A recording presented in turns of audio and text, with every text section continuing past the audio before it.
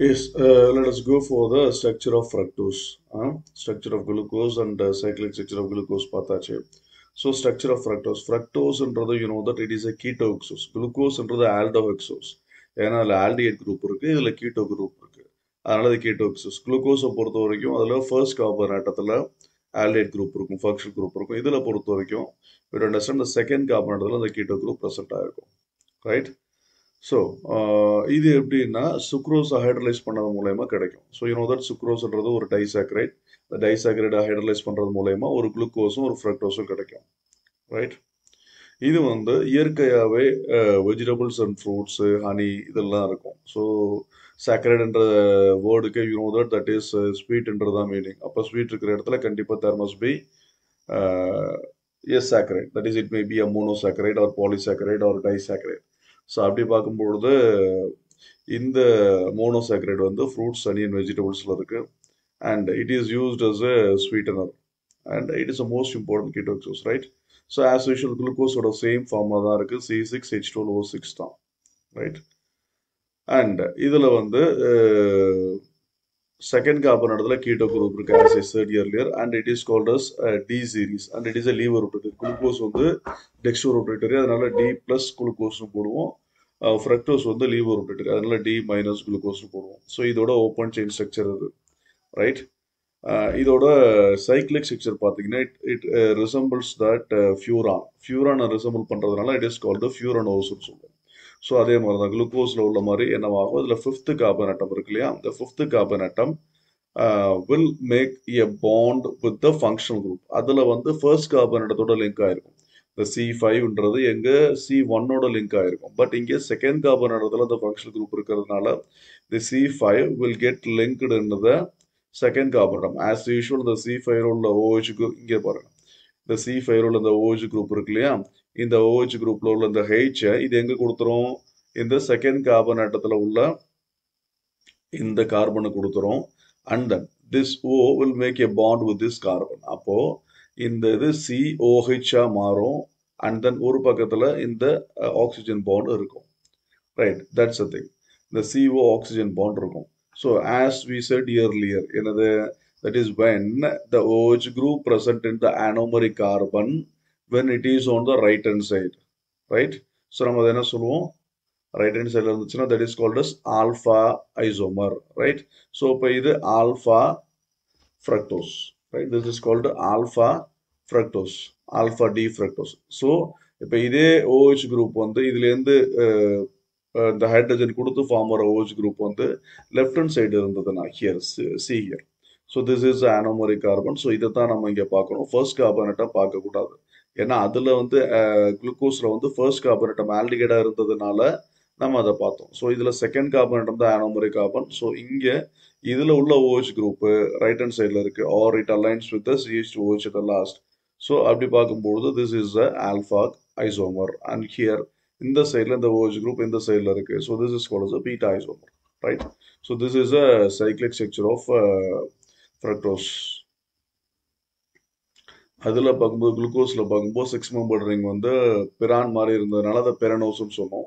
இங்கே 5 member ring வந்து furan மாதிரி இருக்கிறதுனால இதை ஃபியூரனோஸ்ன்னு சொல்கிறோம். As usual Harvard structures எழுதும்பொழுது as I told earlier, right hand sideல உள்ளதை நம்ம எங்கே எழுதணும், we have to write in the down side, downwards எழுதணும். So first carbon atom அப்படியே எழுதிட்டோம் நம்ம CH2OH, and second carbon atom இந்த OH எங்க இருக்கு, right hand sideல இருக்கு. So it has been written downwards here. And third carbon atom OH எங்க left hand sideல இருக்கு. So it has been written the upside here. So like that fourth carbon atom downside here, right hand side downside, and the last carbon atom CH2OH, it is on the right hand side. Okay, CH2OH, right? So இப்போ இந்த இடத்துல as I said earlier, so what is that, நம்ம அங்கே என்ன பார்த்தோம், normal செக்ஷனில் அந்த ஹெமிஸ்டல் செக்ஷனில் பார்க்கும்போது ரைட் ஹேண்ட் சைட் பார்த்தோமா, அதே தான் இங்கே டவுனில் எடுத்துக்கிறோம். அப்போ we can change the definition a little. When in the cyclic structure, when the OH group is on the downside, that is called as alpha isomer. When that is OH group in the anomeric carbon, வேற எந்த கார்பனும் கிடையாது, anomeric carbon உள்ள OH groupல OH group downside, அதாவது right hand side இருந்ததுன்னா that is called as alpha glucose, alpha fructose here, alpha fructose. இங்கே வந்து அது வந்து லெஃப்ட் ஹேண்ட் சைடு இருந்துச்சுன்னா, left hand சைடுனா we know that is on the upper side, so that we call as a beta. Right? Is this clear? So அந்த cyclic structure எழுதுறது ரொம்ப ரொம்ப easy. எப்படி ஜஸ்ட் ஒரு ஃபியூரான் எழுதுங்க. ஃபியூரான் ஸ்ட்ரக்சர் ஒரு 5 member ring, அதில் ஒரு ஆக்சிஜன் இருக்கும். இந்த ஆக்சிஜன் தான் எந்த ஆக்சிஜன் C5லேருந்து இந்த இடத்துல இதில் பார்க்கும்போது C2 இதில் பாண்ட் ஆகிற ஆக்சிஜன். சரியா? that you got to remember clearly, then everything will be easy. ஒரு தடவை 2 தடவை வரைஞ்சு பாருங்க, it will be easy. And mostly objective question போட்டிருப்பாங்க. objective questionsல they will be asking these type of questions. So சில பேருக்கு இந்த மாதிரி ஸ்ட்ரக்சர்லாம் பார்த்தாலே அலர்ஜி ஆகிடும். ஐயோ என்னடா இப்படிலாம் போட்டிருக்காங்களே. It is not like that actually. If you gone through that, it is really the simple logic. என்னன்னா, when the OH group is on the bottom side, கீழே இருந்துச்சுன்னா you have to understand that that is on the right hand side. So இப்போ right hand side இருந்துச்சுன்னா the alpha isomer, right? The reverse is a beta. Clear? That's the thing. Then we can go for disaccharide. டைசாக்கரைடு நமக்கு already என்னன்னு தெரியும். டைசாக்கரைடு என்ன? 2 monosaccharide சேர்ந்தது தான் டைசாக்கரைடு. இந்த டைசாக்கரைடை hydrolysis பண்ணும்போது நமக்கு என்ன கிடைக்கும்? மோனோசாக்கரைடு கிடைக்கும். ஹைட்ரோலிசிஸ் எப்படி பண்ணுவோம்? By using the dilute acids R enzyme use பண்ணி நம்ம ஹைட்ரோலிசிஸ் பண்ணுவோம். ரைட்? ஸோ இப்போ இந்த 2 மோனோசாக்கரைடு சேர்ந்தது தான் ஒரு டைசாக்கரைடு சொன்னோம் இல்லையா? அந்த டைசாக்கரைடை 2 மோனோசாக்கரைடு ஒன்னோட ஒன்று ஜாயின் ஆகுது இல்லையா? அந்த லிங்கேஜ் பேர் தான் கிளைகோசைடிக் லிங்கேஜ் சொல்லுவோம். I show you know. அந்த லிங்கேஜ் பேர் கிளைகோசைடிக் லிங்கேஜ்னு சொல்லுவோம். ரைட்? இப்போ 2 மோனோசாக்கரைடு சொன்னோம். அந்த மோனோசாக்கரைடு எதா வேணாலும் இருக்கலாம். அதாவது குளுக்கோஸ், அது ஒரு ஆல்டோ ஹெக்ஸாஸாகவும் இருக்கலாம், இல்லை ஒரு ஃப்ரக்டோஸ், ஒரு கீட்டோ ஹெக்ஸாஸாகவும் இருக்கலாம். ரைட்? இப்போ இதுல என்னன்னா, further it can be classified into sugars and நான் சுகர்ஸ், ரெடியூசிங் சுகர்ஸ் அண்ட் நான் ரெடியூசிங் சுகர்ஸ். அப்படின்னு என்னன்னா, ரெடியூசிங் சுகர்ஸ் அண்ட் நான் ரெடியூசிங் சுகர்ஸ். ஸோ இப்போ இந்த லிங்கேஜ் சொன்னோம் இல்லையா, இந்த for example let's take the sucrose. இந்த சுக்ரோஸ் இருக்கு இல்லையா, அந்த சுக்ரோஸ் வந்து எப்படி இதை ஹைட்ரலைஸ் பண்ணால் என்ன கொடுக்குது? ஒரு குளுக்கோஸும் ஃப்ரக்டோஸும் கொடுக்குது, இந்த presence of an mild acid. Right? இப்போ என்ன நடக்குது? இந்த குளுக்கோஸும் ஃப்ரக்டோஸும் ஒன்னோட ஒன்று ஜாயின் ஆனால் தான் அது சுக்ரோஸ். சரியா? அப்போ இந்த குளுக்கோஸும் ஃப்ரக்டோஸும் ஜாயின் ஆகும்போது அந்த பாண்டிங்கில் இதில் உள்ள அந்த ரெடியூசிங் குரூப்ஸ் இதர் ஆல்டிகைட் ஆர் கீட்டோன் அது இன்வால்வ் ஆகி இருந்துச்சுன்னா, அது ஃப்ரீயாக இல்லாமல் இன்வால்வ் ஆகி இருந்துச்சுன்னா, so that is called as a நான் ரெடியூசிங் சுகர். ஏன்னா ஃப்ரீயாக இருந்தால் தான் ரெடியூஸ் பண்ண முடியும். அது பாண்டிங்கில் இன்வால்வ் ஆகிட்டா ரெடியூஸ் பண்ண முடியாது இல்லையா? ஸோ அந்த மாதிரி குரூப்ஸ், அந்த மாதிரி compounds, that is in which the reducing groups are involved in the glycosidic linkage or in the bond formation. Such kind of groups are called non-reducing sugars. அந்த sugars பேர் non-reducing sugars, right? இதுவே ஒரு ஐசோமர்ல ஒரு காம்பவுண்ட்ல இதுல இந்த reducing groups either the aldehyde groups or ketone group ஃப்ரீயா இருந்து bonding வேற கார்பனோட நடந்துருந்துச்சுன்னா that are called reducing sugars. அப்போ அதுல அந்த reducing group ஃப்ரீயா இருக்கிறதுனால ஃபர்தர் ரியாக்ஷனால அதை ரெடியூஸ் பண்ண முடியும். that is called reducing sugars, right? So let's come to the story of sucrose. So sucroseன்றது it's nothing but it's made up of glucose and fructose, right? So the glucose and fructose எப்படி link ஆயிருக்குன்னா, you can understand here C1 of D glucose and that is related to C2 of beta D fructose. இது நமக்கு நல்லாவே தெரியும். So குளுக்கோஸ்ல என்னது? The functional group is in the first carbon. C1 தான், CHO அது வந்து எது? First carbon, right? குளுக்கோஸை பொறுத்த வரைக்கும் இந்த functional group is in the second carbon, right? So இப்போ இது ரெண்டு தான் reducing groups. எது? C1 இந்த functional groupல உள்ள aldehyde, C1ல உள்ள aldehyde group, இல்லை C2ல உள்ள keto group. இது ரெண்டு தான் reducing group, right? இப்போ இந்த ரெண்டுமே என்னவாயிடுச்சு? It is involved in the bonding. Look here. இந்த CHO இருக்கு இல்லையா, இதுல உள்ள ஆக்சிஜன் எங்க? செகண்ட் குரூப்ல உள்ள இந்த கார்பனோட பாண்டிங் ஆயிடுச்சு. ஸோ அப்போ அதனால ரெண்டு குரூப்புமே என்னவா இருக்கு? It is involve in bonding and not free. ரெண்டு ரெடியூசிங் குரூப்புமே இப்போ ஃப்ரீயா இல்லை. So that is called this is called நான் reducing sugar, right? Is it clear? So இந்த கீட்டோ குரூப்பும் இந்த ஆல்டைட் குரூப்பும் ஒன்னோட ஒன்று லிங்க் ஆயிடுச்சு. அப்போ எந்த ஃபங்க்ஷனல் குரூப்பும் இதில் ஃப்ரீயா இல்லை, right? That is called non-reducing sugar, right? இப்போ இந்த சுக்ரோஸ்க்கு இன்னொரு பேரும் இருக்கு. என்னன்னா இன்வெர்ட் சுகர் அப்படின்னு ஒரு பேர் இருக்கு. இன்வெர்ட் சுகர் என்னன்னா, இந்த சுக்ரோஸ் இருக்கு இல்லையா, இது வந்து டெக்ஸ்டோ ரொட்டேட்டரிங்க. But when it hydrolyzed, it gives a mixture of D plus glucose and D minus fructose. அதுலேயே உங்களுக்கு தெரியும், பிளஸ்னா இட் இஸ் டெக்ஸ்டோ ரொட்டேட்டரி, மைனஸ்னா இங்கே வந்து லியோ ரொட்டேட்டரி. ஆனால் என்னன்னா, here The levo rotation of fructose வந்து it is more than the dextro rotation of glucose, right? அப்போ இந்த ஐசோமர்ல பார்க்கும்போது இதனுடைய டாமினன்ஸ் அதிகமா இருக்கு, இதனுடைய லீவோ ரொட்டேஷன் அதிகமா இருக்கு, இந்த குளுக்கோஸோட டெக்ஸ்ட்ரோ ரொட்டேஷன் கம்மியா இருக்கு. ஸோ இப்போ எது அதிகமா இருக்கோ அதான மேஜரா இருக்கும். ஸோ அப்போ இந்த ஐசோமர் நம்ம என்ன சொல்லலாம், லீவோ ஐசோமர் தான் சொல்லி ஆகணும். ஆனா சுக்ரோஸ்ன்றது என்னது, டெக்ஸ்ட்ரோ ஐசோமர். ஸோ அப்போ கான்ஃபிகரேஷன் மாறுது, that is called inversion of configuration. So that it is called invert sugar, right? The hydrolysis of sucrose brings the change in the sign of rotation from dextro to levo. So, adanala idu per invert sugar. Is that clear?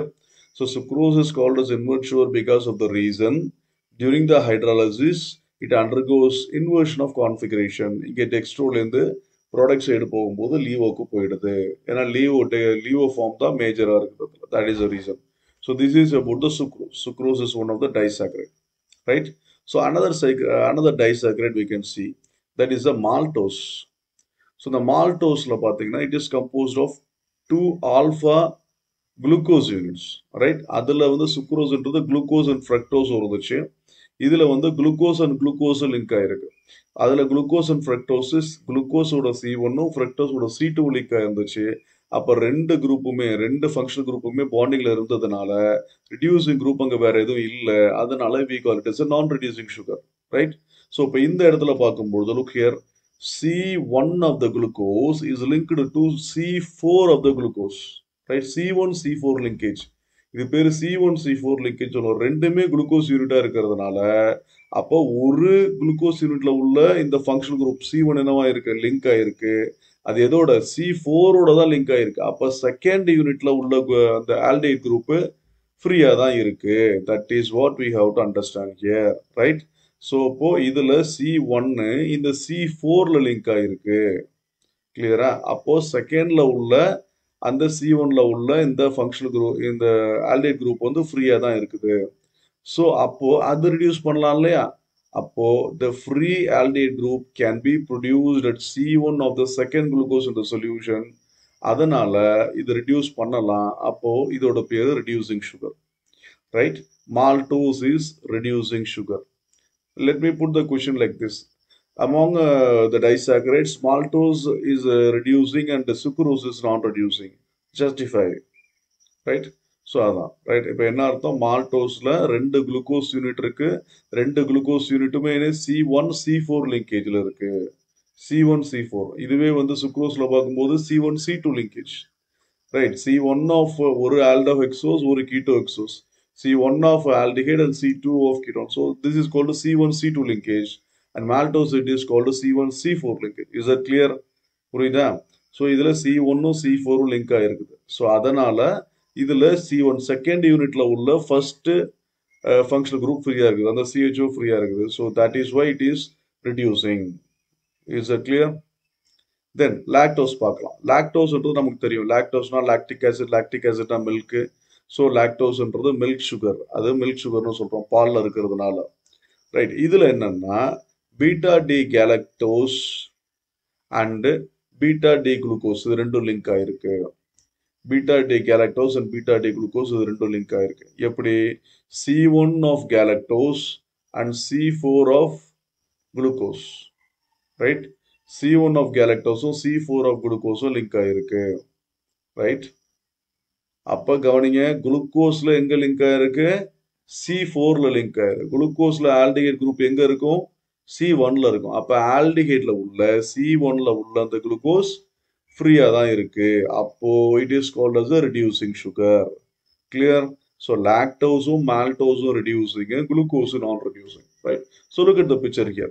So இங்க C1ல C1 and C4 இது ரெண்டும் link ஆயிருக்கு. இது வந்து glucose unit, இது வந்து galactose unit. So galactose யூனிட்ல உள்ள ஃபர்ஸ்ட் கார்பன் ஆட்டமும் குளுக்கோஸ் யூனிட்ல உள்ள ஃபோர்த் கார்பன் ஆட்டமும் லிங்க் ஆயிருக்கு. ஸோ தட் குளுக்கோஸ் யூனிட்ல உள்ள ஃபர்ஸ்ட் கார்பன் ஆட்டத்துல உள்ள அந்த ஆல்டைட் குரூப் ஃப்ரீயா இருக்கு. So that it is called us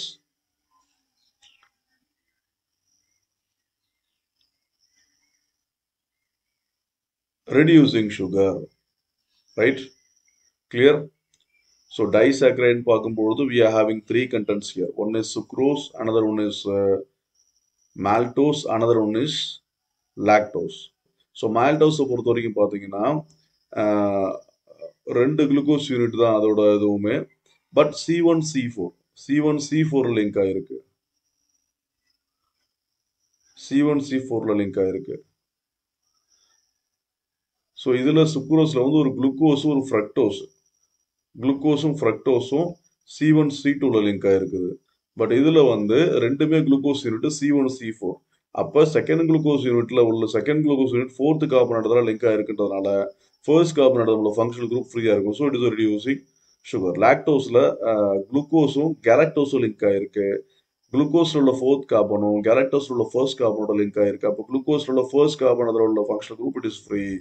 so that it is a reducing sugar. So finally maltose and lactose are reducing and sucrose is non-reducing sugar, and sucrose is otherwise called as invert sugar, right?